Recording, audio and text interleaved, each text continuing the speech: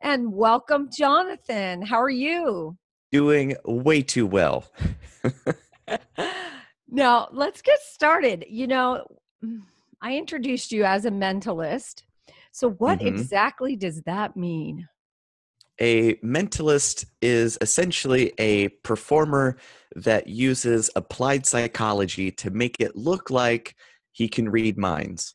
But I'm not actually psychic. Nobody is. If they tell you, "Oh yes, I can read your thoughts like I'm hearing my own," they're lying to you or themselves about what it is they're actually able to do. But when you understand how people think so thoroughly, what that process is and how it applies, you can make it look like you know what it is that they're going to do before they do it. Well, so let's back up. My hmm understanding was you were a really shy kid. Yes. Was that the catalyst to what you do today? A lot of it was I looked at the popular kids, and even in elementary school, right? It all starts stacking up where the popular kids in elementary school get even more popular in junior high, and then they're the cool kids in high school. And I just kind of recognized that process early on and thought, if I don't speak up for myself, nobody else will either. So I figured out I had to be my own biggest champion for me to be able to get what I wanted out of life, which is having great friends and having wonderful opportunities. And if I stayed the quiet church mouse, I knew that I would be missing out. So I recognized early, all right, you got to learn how to speak in front of a group, be able to speak up for yourself, and be able to have an intelligent conversation. So the catalyst for that was really learning how to juggle fire when I was 13 years old. It was a really cool thing that I learned to do, but I wouldn't have to say anything to get an audience, to get a crowd. Here's this kid juggling fire. Like, what is that about? So I got a lot of positive reinforcement without having to put myself out there by having to say anything. And then once I got more comfortable with people's attention, then I was able to work with my mentor who taught me how to juggle fire. He told me a bunch of his scripts and shtick and just bits of business. And then I knew, well, if I use his scripting, say it the way he says it, when he says it, I know I'll get his responses, which is laughter and applause. And I started doing street performing in Asheville, North Carolina, and people started giving me money for juggling fire on the sidewalks. So that was kind of the start of my entrepreneurial experience when I was a teenager in really a rural part of the country. Yeah, that's a great story. Why do you think you were so shy? I have no idea. I would prefer to just watch people and pay attention and see what's going on. And being around lots of people is emotionally exhausting for me. But that isn't a worthwhile enough excuse to not do it, I right? love Because that. I love that yeah, you said that because I have a 16-year-old and he's much like that. He would prefer to have one friend, does not want to have a pool party, doesn't want to have a lot of people at the house, even though we've got ping pong and pool and, everything.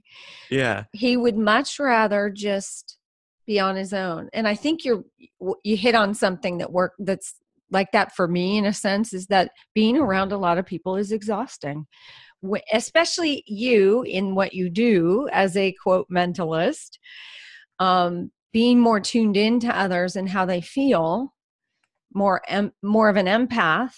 It is exhausting when you're taking right. in a lot of energy. It really is. And recognizing that and recognizing that's how you're wired is really good at being able to take care of yourself, which is priority one. However, I feel like the cult of the introvert is lauded as this special thing, as a special pass for never talking to other people or getting out there and making a name for yourself. So I make a clear distinction between how I prefer things to be versus what I know gets me what I want. Right? And public speaking, being a performer, getting in front of groups of people is one of the fastest ways of establishing yourself as a leader, as a go-to expert on a topic. It's absolutely the best way to do it, mainly because so few people will, right? So even if somebody's outgoing, the idea of standing up in front of a group of people is still daunting. So the more skilled you get at the more rare skill sets, then the better time you'll have making a reputation as somebody that other people want to give money to. So how'd you go from fire juggling to America's Got Talent and on stages everywhere? Long story short is I've been able to recognize the potential for amazing mentors very quickly and identifying, oh, this person is doing exactly what it is that I want to be doing. How can I be of value to that person in exchange for learning everything it is that they know? So I worked with a guy by the name of James Randi, who's internationally famous as first as an escape artist back in the 50s, and then during the 70s, kind of got on the scene as a person with $1 million challenge to anybody who claimed to have actual psychic powers. So he goes, well, if you can demonstrate it, then you get this $1 million. You just have to do it under scientific test conditions. So I worked with him to design testing protocol for the $1 million challenge. So I saw every way that people were trying to scam their way to the $1 million and thought, I can do these scams better than they can. And then that's how I built the show that I started doing at colleges, and then really got a lot of performing experience under my belt at colleges, and then moved to do a more corporate work where I'm the entertainer at a conference or an MC for a conference, but then also transitioned into a training dynamic where I teach people how to be a better public speaker, how to be more effective as a negotiator, how to streamline their sales process by using leveraged psychology, how to be more influential, all that kind of good stuff. And it was all those skill sets that I was using in my own life, in my own business. And it was those skills that got me onto America's Got Talent and in those kind of national TV projects. So As a yeah, mentalist. So yeah. what did you do? What exactly do you do? What is your magic?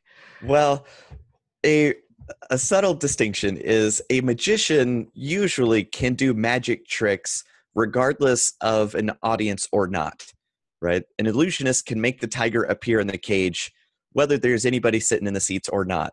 But a mentalist, it's more of a collaborative effort.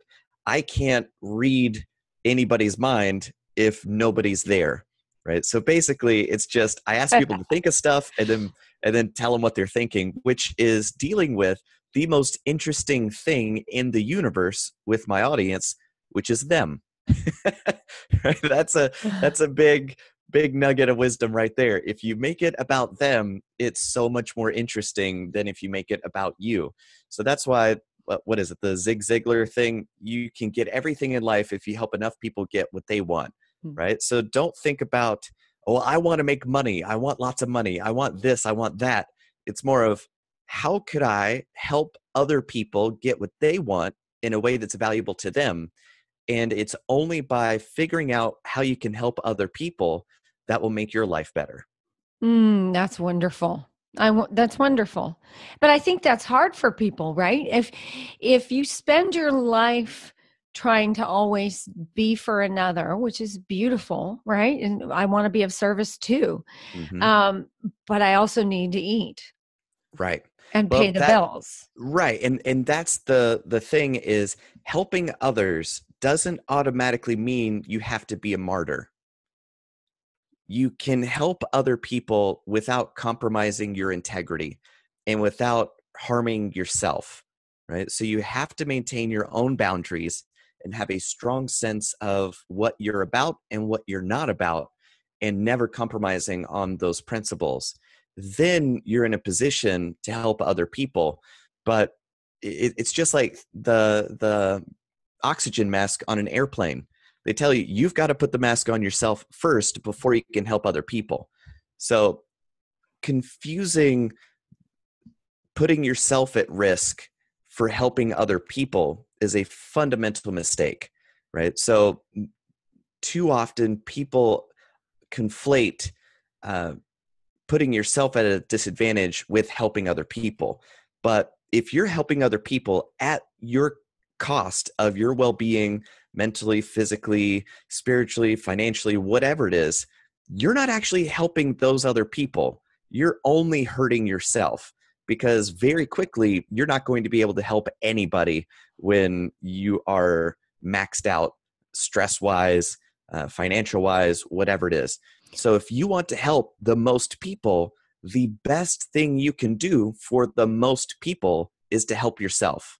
Yes, but I also think that also intertwines too with you knowing your value, understanding your Exactly. value and your worth, right? Exactly. So it seems like two competing things, like yourself first.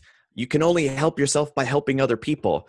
Well, that's the secret, is you're helping other people get what they want by doing what it is that you're really good at and enjoy doing and is something that other people value, right? So that's the tricky balance between the two. Well, and understanding your own value, right? Really Right. realizing I'm worth, most of us equate our value with money. Hmm. So recognizing I'm worth X number of dollars an hour or a session or whatever it is. And Right, and right. I'm not sure that a lot of people really understand their value. It's brutal. It's really brutal, because the true minimum wage is $0. Like that's really what you deserve. $0, man. What you earn, what you're capable of earning, is strictly the amount of value you can create in a particular market or dynamic. And what that requires is a ruthless evaluation of the real value you bring to the table. So if somebody thinks that just because I show up at this place called an office and provide this value, which is my attention, that equals paycheck. Absolutely not. You've got to make the company more money than the company is going to pay you. Otherwise, nothing works. And if the sole value you're providing is taking these numbers that are already printed off on the page and now putting them back into a computer, that's the only value you can bring to the market, that's not so valuable, right? But making connections, synthesizing information, finding solutions to problems that cost a company a lot of money, now you're talking about stuff that's valuable. That's a place where your creativity and intuition come into play. And the more problems you solve, the more value you really bring to the table, the more value you're creating for yourself. But just declaring, I'm valuable, I'm worth this much paycheck. Nah, man, you got to earn it, right? There's a difference between human dignity and being a valuable human being versus a value within a marketplace. Exactly. Exactly. I come up against, I do a lot of private coaching, a lot of people stuck or paralyzed or in some kind of fear, which obviously is one of the big things that holds people back. And it's really getting them to understand that it's all out there. We can all grab it. What's stopping you from grabbing it? And Is it this conversation that you don't understand value or your value? Or is it something else? Fear of success, fear of failure, whatever that is. right. And it all traces back to how they think about their time, their choices, their energy, their situation. Everything could stay exactly the same, just your mindset changes, and suddenly you recognize new opportunities. They're not new, they've always been there. It's just you haven't had the ability to recognize what was staring you in the face in the first place. So that's why, to me, the mindset and psychology is the fundamental building block of success in business and life, because you can practice whatever you want, but if you don't understand it, man, you're working at a disadvantage. Yeah. Why do you think people have a hard time making change? Because the problems they have right now, they know, they understand, they're comfortable with how awful their situation is. It's the better the devil you know than the devil you don't. So it's a double Mm. whammy. I'm comfortable here. I know this problem. So and it's not a conscious, I want this to keep going, but that's exactly what it is. The other part is the beliefs that people who don't have these problems are bad people, right? The belief that people that have a lot of money only get there by lying, stealing, and cheating other people. So therefore, if I start making money, I'm clearly a bad person. Who am I cheating? So that belief that only rich people are evil, right? Then I have to stay a virtuous person, which then translates to I got to be poor. That's why my background, I have an education, like my background, my education is in painting and visual design, right? That's my degree is in studio art. And that belief that, oh, it's the starving artist, where if you are a financial success, you are therefore a sellout, and the quality of your work can only be good if you're poor. To me, that is an insane belief, right? Because you don't have to be poor to be virtuous, right? You can actually do more good for the world, for yourself, your family, your friends, the people you care about, and everybody who you buy services from and goods from. You're actually doing more good for the world by making yourself wealthy, by honestly providing value to a market. So that's a big part to me of why people stay in their problems. They're comfortable and they've got beliefs that aren't coherent with reality that keep them from pursuing a better path. Well, and then the other side of it is that those people who actually come to me squirming and uncomfortable being stuck then have an underlying fear of some kind or a very old limiting belief they bring to the party that stops them from going anywhere. Yep. So, Right, exactly. Because that's the belief that they aren't even aware of.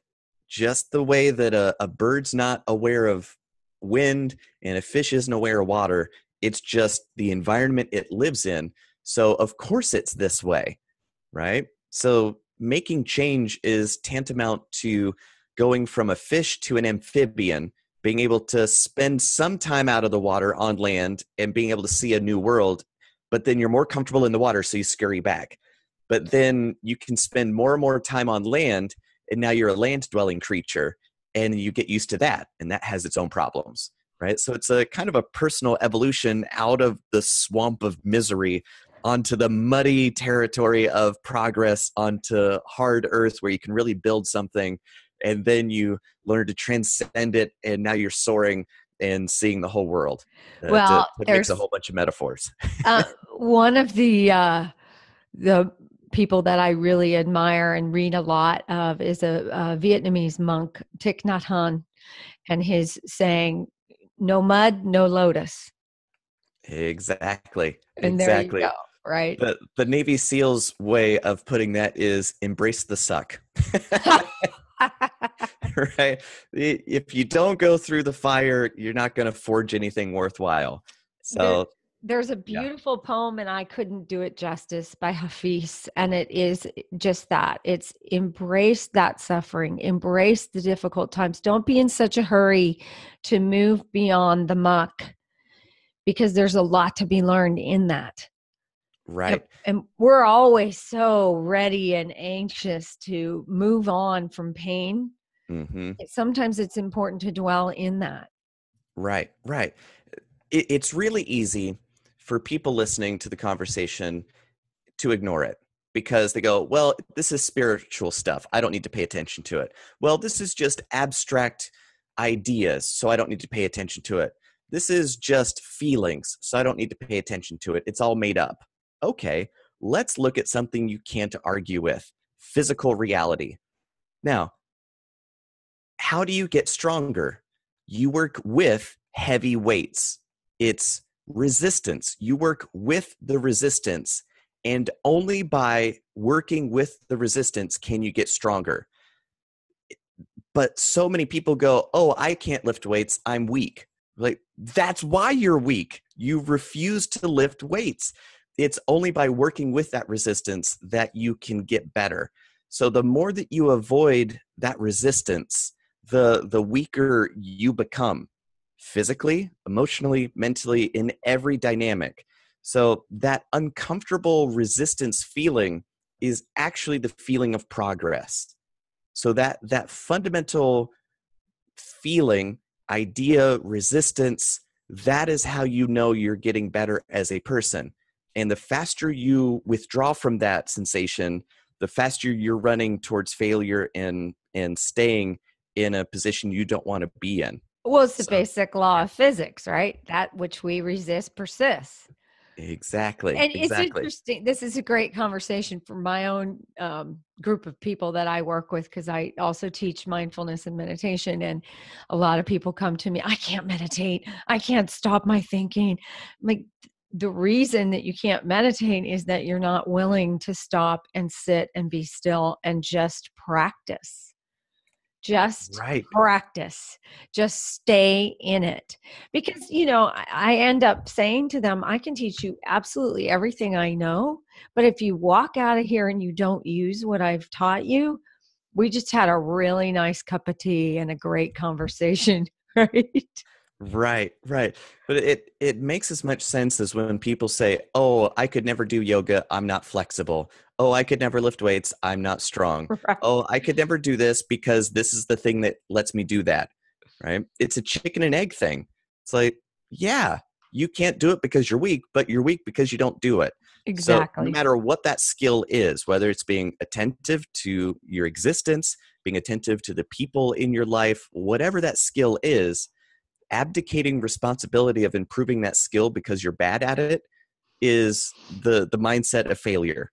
So if you ever are thinking, oh, I could never do that, well, you're right, because you don't do it. The only reason you don't do it is because you don't do it. I mean, That's right. it's so simple when you get it that you just wonder why you had ever thought of it any other way. Yeah. And so now you're on this crazy path. You've written a book, right? Tell us a little bit about your book.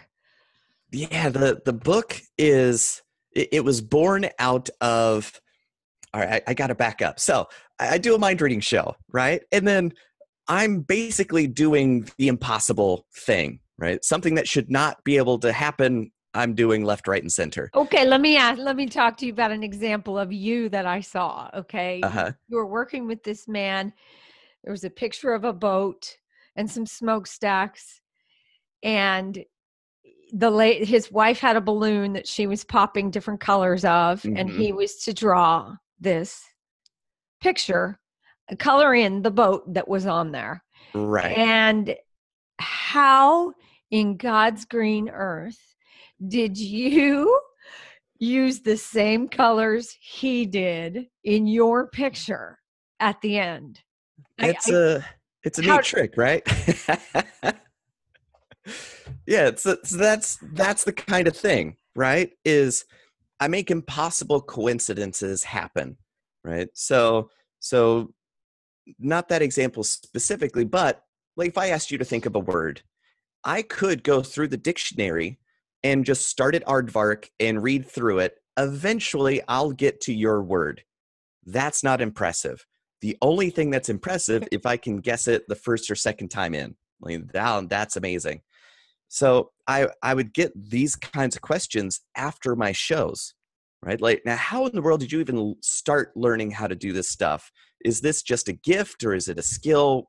Right. So I kept getting the same questions over and over and over again. And I started talking to people after the show, right? Because they don't know I'm not a rock star. So I'm signing autographs and all that stuff after my shows. So then people stand in a 45-minute line to talk to me. And people kept saying, man, I can't even imagine doing what it is that you do. And that's when it clicked. It's like, if you can't imagine anything different, how are you going to make something different? And that applies to their life. right? So if they can't imagine a different life than the trajectory they're on, man, they're just going to stay in that same trajectory, good, bad, or ugly, right? So I started talking to people. Here's how I think about things. Here's how I make decisions. Here's how I've gone about getting to be one of the best in the world at what I do. And then a couple years later, I started getting emails. Thank you so much for taking that time to talk to me after that show. I made these changes and now my life is like this and it's amazing, all because of that conversation. And I went, man, now I have to teach, right? Because the show helps people forget their problems for an hour, but then they go right back home to them. But the techniques that I'm using on stage, grounded in psychology, and then I realized, these are the principles that people can use to make lasting change in their life. So now sharing those psychological techniques help people make change long-term in a positive way. So I basically went, all right, what are the 20 same conversations that keep popping up over and over again? Let me put it all into a book so that way people can have these conversations, these life-changing conversations with me without me even having to be there. So people can curl up with me and a cup of coffee and know my thoughts on how to think about things, and then learn how to apply it in their own life without me ever having to show up. So now it was the best way that I knew how to help as many people in the world as possible, as quickly as possible, because there could be infinite numbers of my books and only one of me. So if what we've been talking about sounds good, that's the best place to go to learn how I think and how it can help you. Now, what philosophy do you live by? Is there a general overarching philosophy that guides your life? Ooh, my guiding philosophy is the non-aggression principle. Do whatever you want as long as it doesn't infringe on somebody else's rights and liberties. That's basically it. The free exchange of the voluntary exchange of value for value is my bedrock, right? Whether that value is time, money, attention, sympathy, whatever it is. If you don't exchange value for value, you're stealing, right? So figure out what value you can provide to the world, and that'll get you everything you want, as long as you don't use violence to coerce behavior or to steal value or anything else, right? So no manipulation, no coercion, no violence, but be ready to defend yourself against those who don't have that integrity. Yeah. Who do you feel has most influenced your life path?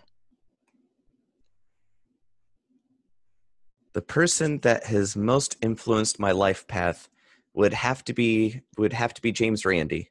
That's it. Dear personal friend and responsible for any success I've had, I can trace directly back to him. And if you out there in podcast land haven't ever heard of him and you have Netflix, mark off a couple hours and watch the documentary An Honest Liar, and you'll discover why I love the man so much. An honest liar. An Ooh. Honest Liar. Yep. It's a documentary about him, his life, his professional life, his personal life, and there are lots of twists and turns that not even I knew about that I learned about from the documentary. Awesome. Now, in this journey that you've taken from fire juggling to where you are today, can you describe some tangible ways that you've seen how you've shifted and grown? You can't do new things if you're still doing the old things. That's it. It sounds too simple to make sense, but really, you've got to do something different if you want to get something different. And a more abstract thing is value is abstract, right? Think of it this way. When I was juggling, it's very concrete. It's very simple, right? You can see it. Wow, he's doing something amazing. I can appreciate it. So concrete physical things are easy to appreciate, but aren't powerful. The more powerful something is, the more abstract it is, the more difficult it is to appreciate it, right? So that's why, like, the most valuable things in your life are the most difficult to appreciate, like relationships, right? Those are the things that really matter. But the things that are the easiest to appreciate is the big bank account or the Ferrari that you bought, right? The concrete physical things are the easiest to appreciate, but the least useful or the least valuable in your life. The most valuable things are the most abstract. You can't measure them, you can't point to them, but they definitely have an effect on your life, and that's relationships. So the quality of your life is going to be directly tied to the quality of your relationships, but therefore are the most difficult to appreciate. So they have the least tangible benefit to work on them, but they do the most good for you and the world. Yeah, as somebody said, and I don't know who this was, but if you want to determine how well you're doing in life, look at your relationships. Just take a look at the kinds of relationships that you have currently. Right, right. Yeah. And it's kind of like, what quality friends do you have? Yeah. That says everything about you, right? So if your friends circle is populated by the best in the world at what they do and the most amazing human beings on the planet, that says a lot about you. And if you're hanging out with unsavory characters, you're guilty by association, man. It goes both ways.